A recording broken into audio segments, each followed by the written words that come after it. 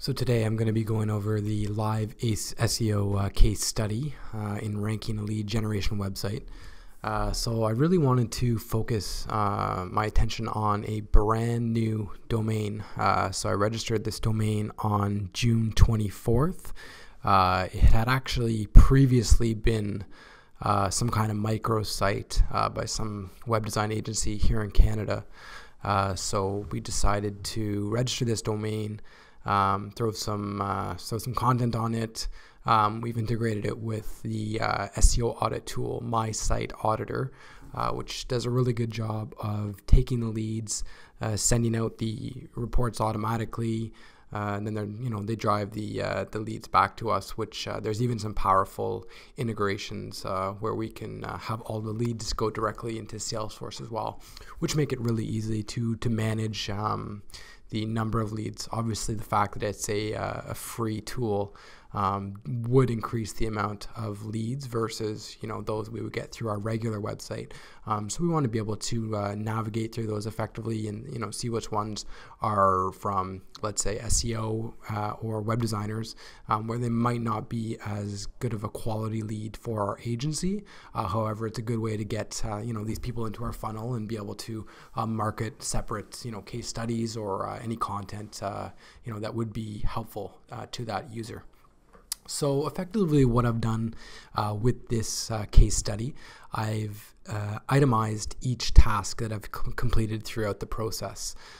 So really, I'm just trying to emphasize that it's really SEO in itself is quite simple, really, when you just piece it out.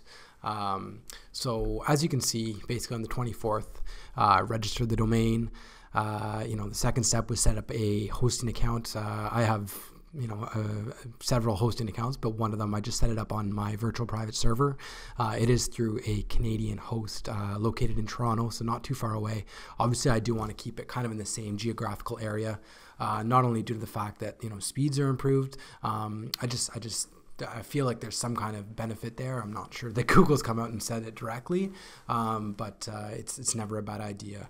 Now the third step was actually setting up a Cloudflare account. Basically what that does is it routes all of the traffic through their servers. So at the domain registrar level, you're able to set your your name servers to Cloudflare, and then it has a whole bunch of different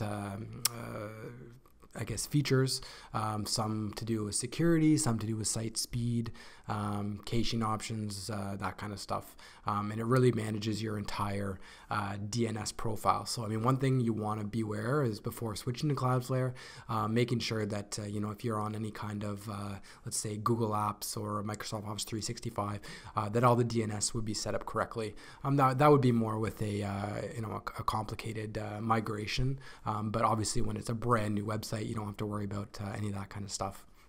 And from there, I downloaded a theme on ThemeForest.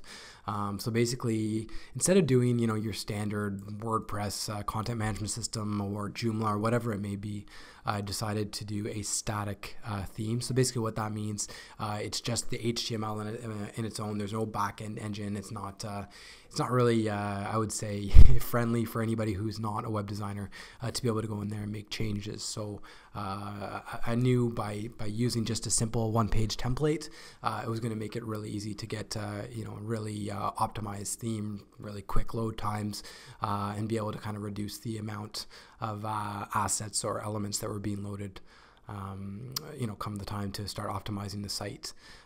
So then the next step was going over all of the content. We have a full-time content writer here. She helped me out with that. Obviously, like I said before, integrating the My Site Auditor plugin. And then I love using GTmetrix. GTmetrix is a great tool. Basically what it allows you to do is run your website through their reports. So if we just take a look here, I'm just going to quickly type in,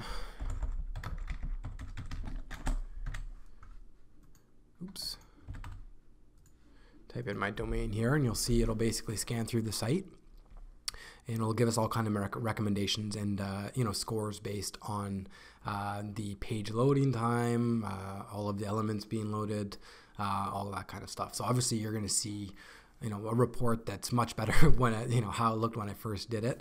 There are some recommendations here where I probably could get a higher score. It talks about optimizing certain images, basically lossily compressing them, that kind of stuff. So there is a little bit of work to do, but regardless, you can see, for example, the Y slow grades, which has to do with all these separate little recommendations or tasks. I've tried to address as many of them as possible.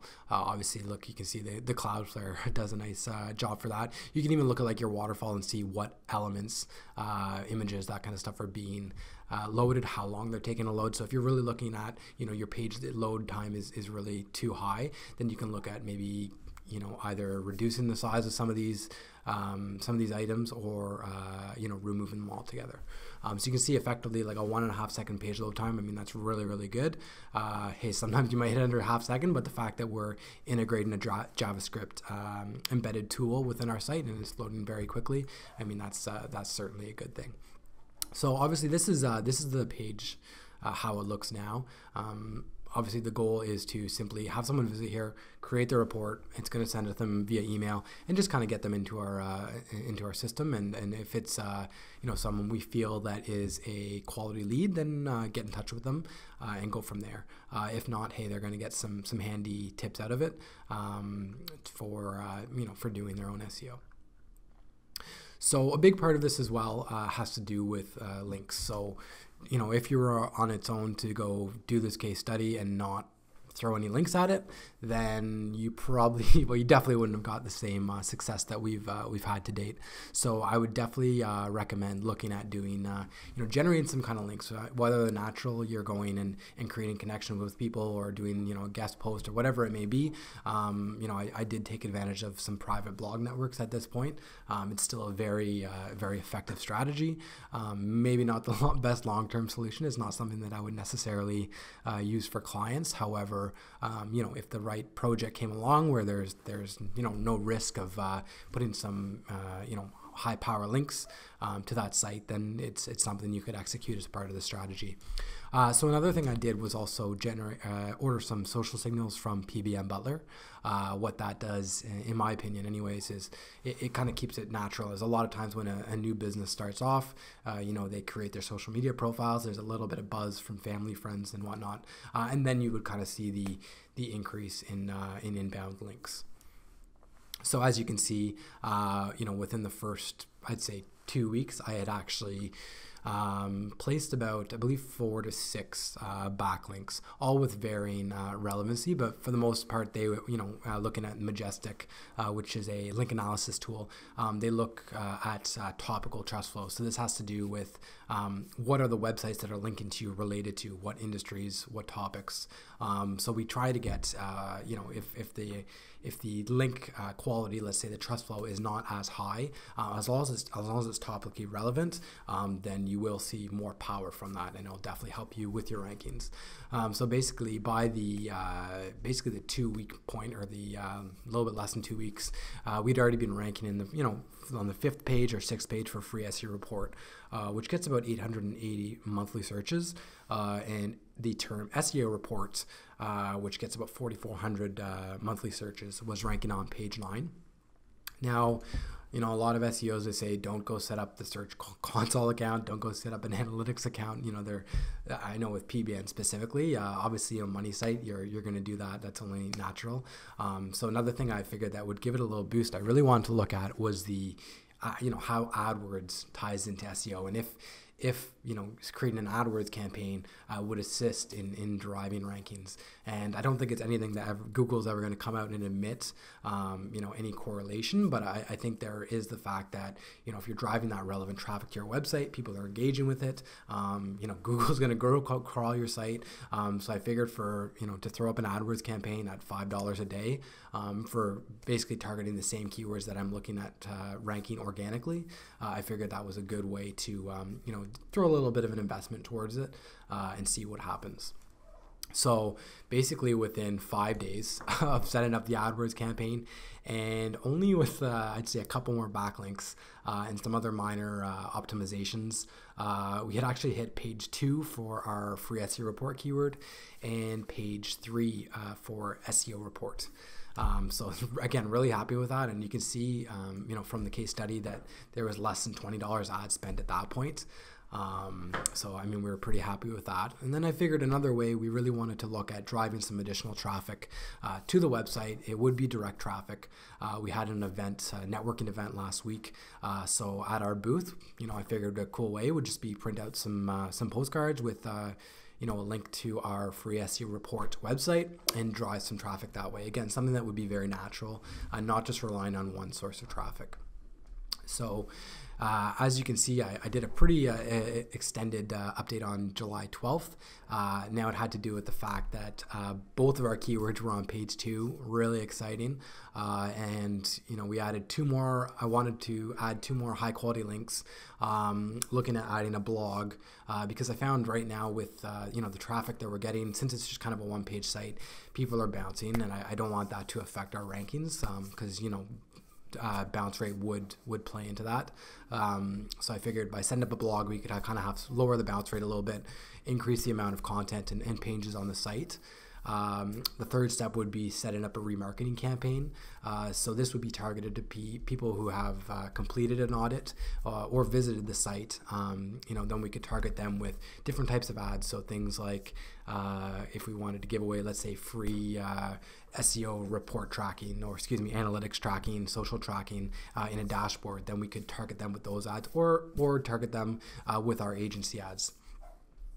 Now, the fourth step, we're looking at doing a quick video, integrating it within the site, just kind of showing people how the process works, and then being able to create a YouTube channel from there, maybe drive some additional traffic that way. We know YouTube's the second biggest search engine in the world, so never a bad idea to drive some additional traffic using video.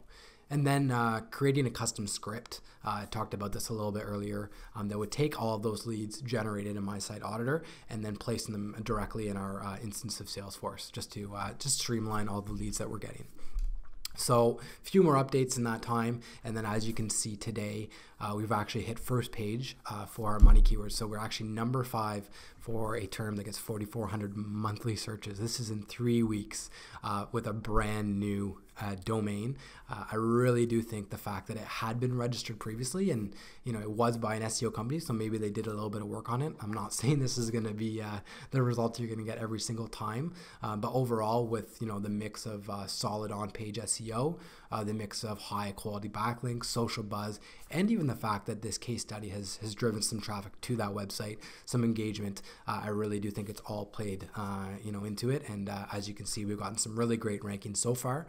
So a lot of SEOs might ask, are you worried about your high percentage anchor text ratios? So meaning, for example, free SEO report, the keyword, and SEO report, the keyword, are used as anchor text, maybe a little bit higher percentage than I'd like if I were looking at doing work on a client site, or just as a long-term strategy. We don't want to get into situations where we're risking penalization.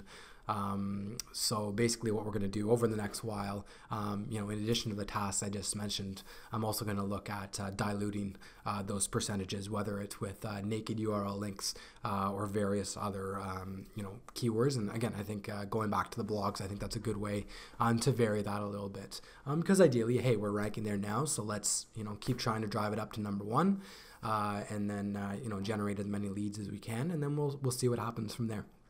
So if you have any questions, feel free to engage on the actual live SEO case study page on seoplus.ca.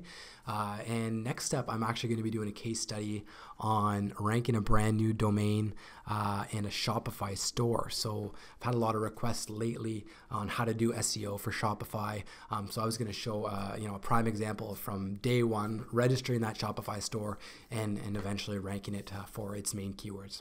So again, look forward to discussing with you guys, and have a good one.